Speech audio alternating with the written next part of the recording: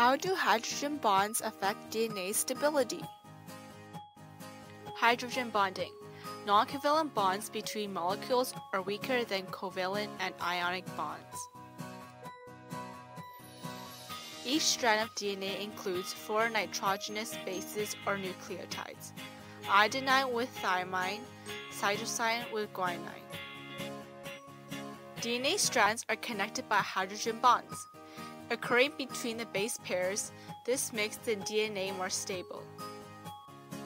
2 hydrogen bonds form between adenine and thymine. 3 hydrogen bonds form between cytosine and guanine. To increase the stability of DNA, polar groups form external hydrogen bond with the surrounding water.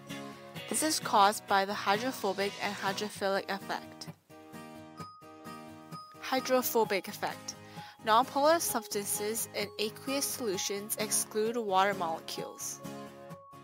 Hydrophilic effect. When a molecule likes water molecules, it combines with them. Hydrophobic and hydrophilic effects are the reason why polar groups form hydrogen bonds between the surrounding water. Internal and external hydrogen bonds are what help stabilize molecules of DNA. DNA stability is relevant to our personal health because the human body is at pH 7 and DNA can only be stable at this level.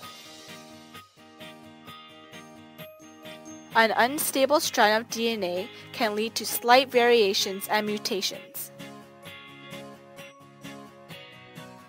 Instability of DNA can lead to destruction of the helix and no possibility of DNA replication.